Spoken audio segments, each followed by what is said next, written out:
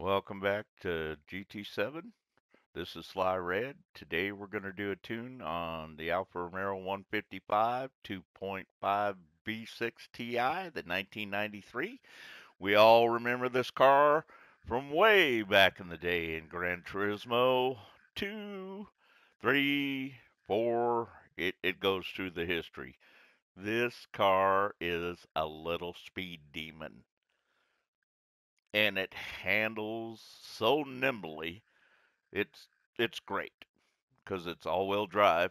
If you're not a Gran Turismo 7 good racer, I suggest you use this car because even if you're a bad racer, this car will make you look good.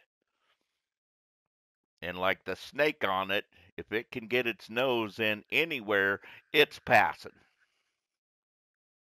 It's quick, it's fast. I mean, it's not as fast as the engine swap cars, but for not having an engine swap, this car is quick and nimble. You will like it. Let's go look at the parts.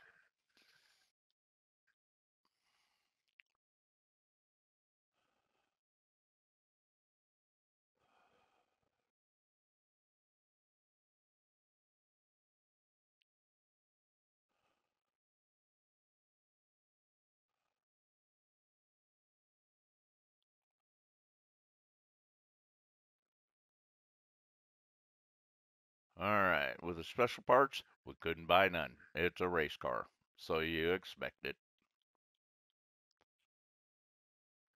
No parts there. I bought the power restrictor and the ballast, but you don't have to because we don't use it. It comes with the fully customizable computer. I bought the medium RPM turbocharger. That's the only one available. The fully customized LSD. The racing exhaust. I think it comes with it. The racing slotted brakes.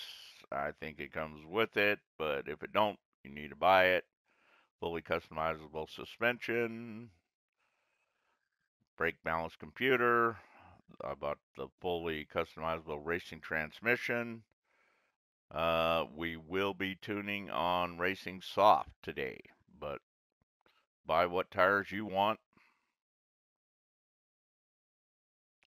And I bought racing rain today. And good thing I did, because I raced like 20 races in a row with no rain, and today it decided to rain. The good thing about when it rains is I lapped everybody. So let's go look at the tune.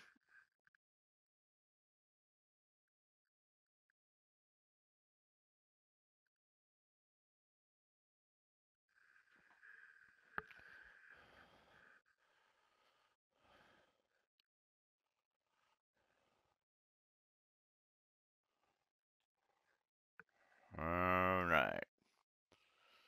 Like I said, it's four-wheel drive. We have a turbo on it. The performance points are 698.67. We're tuning for 700 pp. The maximum horsepower is 543, which is really good for this little car that doesn't weigh anything. The maximum torque is 255.5. The weight is 2449, and the only reason it weighs that much is because I added some weight to it so I could improve the aerodynamics a little. We're tuning on racing soft. Fully customized suspension. The body height in the front is 50. In the rear, it's 80. The anti-roll in the front is 10, and in the rear it's 10 also. The dampening ratio compression is 35 in the front and 35 in the rear. The damping ratio expansion is 45 in the front and 45 in the rear. Natural frequency 3.10 in the front and 3.40 in the rear. The negative camera angle, I have 1.5 in the front, 2.0 in the rear. The toe angle is 0, neutral in the front, and 0.17 out in the rear. The differential, I have set at 5, 20, and 19.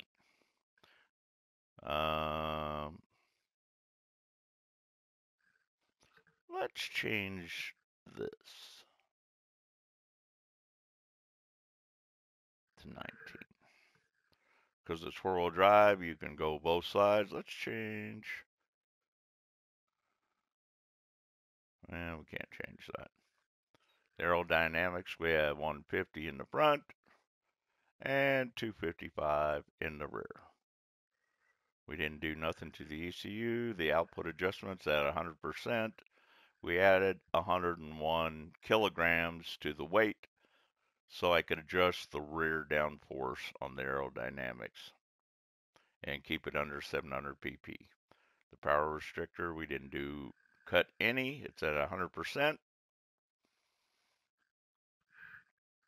We have the fully racing transmission. I have the top speed set at 310. And I did change all the gears in this one. So make sure your transmission matches my transmission. If you need a closer look, pause the video.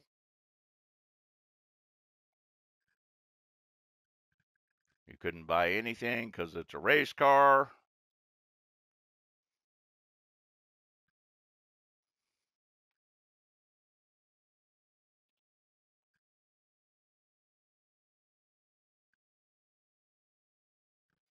If you need a closer look at the suspension and the differential, you can pause the video.